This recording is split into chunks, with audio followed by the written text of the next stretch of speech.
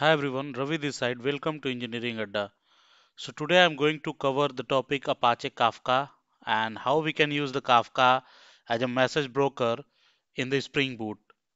So I'm just going to brief you about the Apache Kafka in this video, and in the coming video I will brief you how you can use Spring Boot and how we can combine Apache Kafka and Spring Boot together to carry out the work. And I will also try to create the consumer and the producer app in the Spring Boot, and with the help of Apache Kafka how the producer can produce the messages that the consumer application can consume. So I will show you all of this thing. I will cover Apache Kafka, each aspect, and how we can use Apache Kafka in Spring Boot. If you aware about the Apache Kafka features, then you will be able to include this Apache Kafka in any of the application or in any of the tool development tool that you are going to use. So let me go to the next, and then let me show you a scenario where the Apache Kafka came into the picture. So let's say when you go to your company, okay, and you are trying to develop a small system, okay, which is having a source system and the target system. So let's say you are going to develop a simple CRUD application which is having a source system as a database, which is, let's say, MySQL, and your target system is, let's say, it's a front end application which is React. Okay, so and you are managing both of them. So in the back side you are managing the database, and the front side you are managing the application. Now the data communication between both of the source system and the target system is very easy because you are only having one source system and the one target system. So it is very easy to manage the source system and the target system and the data processing between them. But what if we have multiple source system and the multiple target system which are working together and you have to manage it? So it will be very much difficult to manage those things. So let me go to the next slide and show you the scenario where we have the multiple source system and the multiple target system. So let's say you have 10 source system and you have 10 target system, and one source system can send the data to let's say more than one target system, and the protocol between target system and the source system is, for one system it is TCP, for the second system it is HTTP. So managing each of the application and managing their data flow is very difficult, it's very complicated. So this is where the Apache Kafka came into the picture, and this is how the Apache Kafka solving this scenario. So coming to the next slide, what does Apache Kafka do? So it does the decoupling of the source system and the target system. So Apache Kafka is application that come as a middle application. So whenever a source system is sending a data to the target system, it don't directly send the data to the target system. It's push their data to the Apache Kafka, and then Apache Kafka will take care of that, and then it send the data back to the target system, which is the respective target system. So the decoupling of the data stream and the system is what Apache Kafka do, and that is why it is very much popular. Now coming to the next slide, what is Apache Kafka? So Apache Kafka is a distributed streaming platform, publish subscribe messaging system. You can also say a messaging system lets you send a message between the processes, application, and the server. So these are the work that Apache Kafka do. So based upon that, we can name the Apache Kafka like this. Okay, so coming to the next point, Apache Kafka is used for build real-time data pipeline and streaming applications.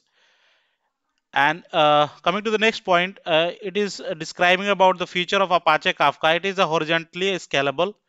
It is fault tolerant and fast and run in a production in many thousands of the companies.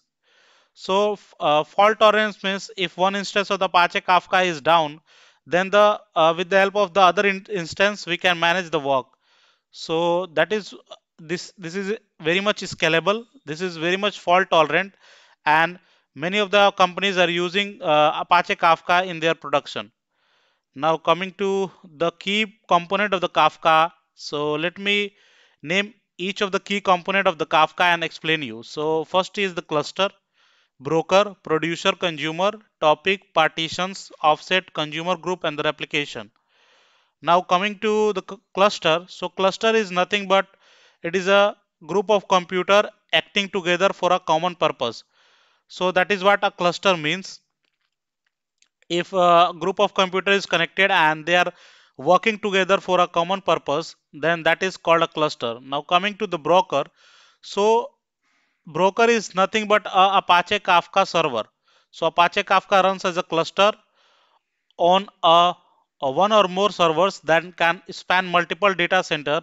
An instance of a cluster is broker. So Apache Kafka server instance is a broker. So let's say Apache Kafka is server is running on more than one cluster. So one instance of the Apache Kafka server is called broker. Now coming to the producer and consumer. So producer is nothing but it is an application which has the job to write the data to the broker.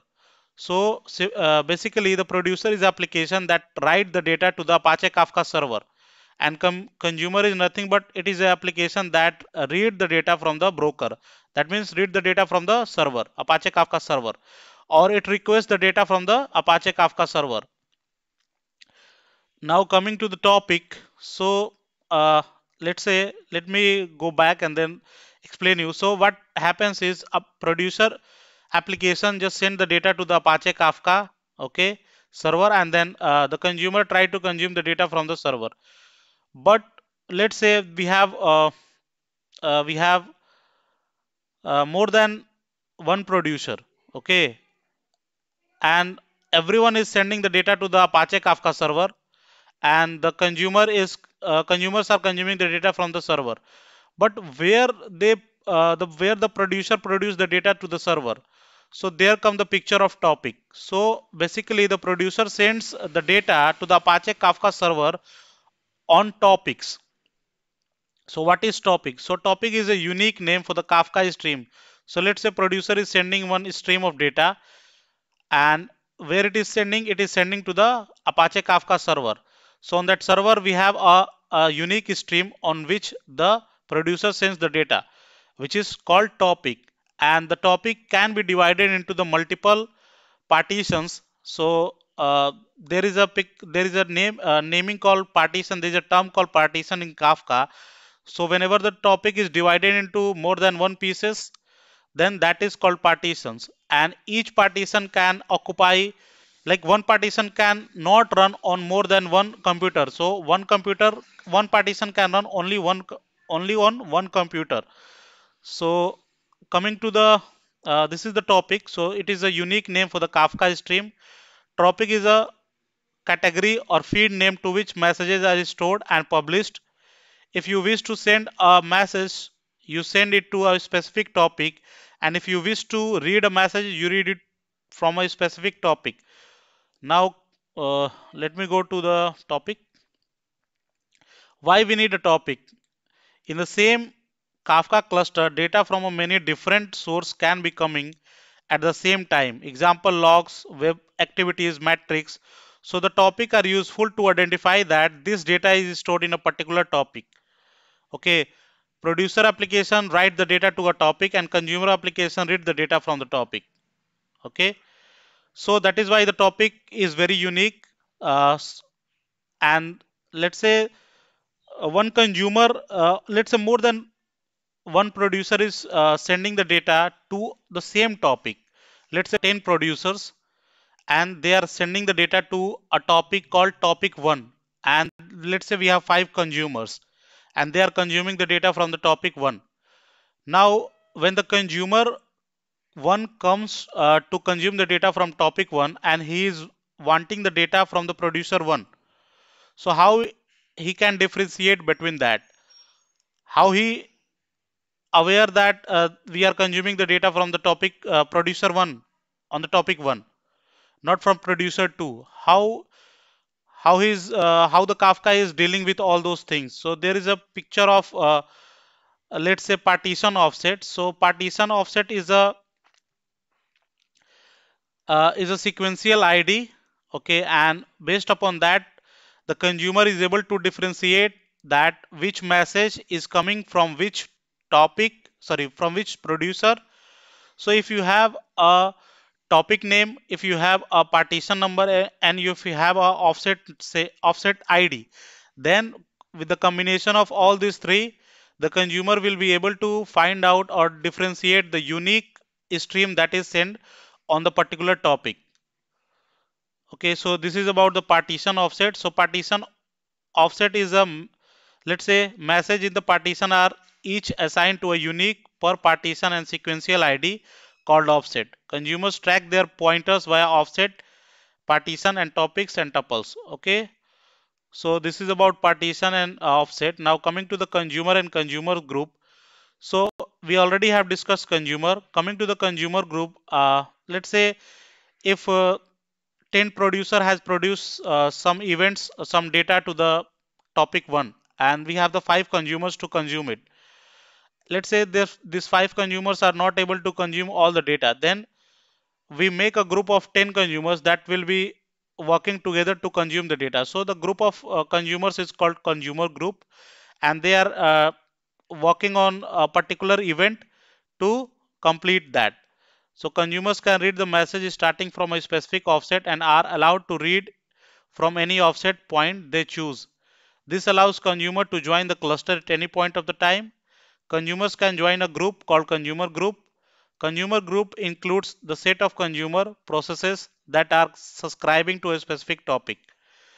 And what about replication? So in Kafka, replication is implemented at the partition level, helps to prevent the data loss. So we are keeping the replica of the partitions so that we, whenever one partition is lost, then we can track that replica and then get the data. So to avoid the data loss, we are replicating the partitions. So this is about the terms in the Kafka. In the coming videos, I will tell you how you can install the Kafka on the Windows, and then we'll try to create the consumer and the publisher app, and we'll try to get the communication between them. So if you like the video, please hit like and subscribe the channel.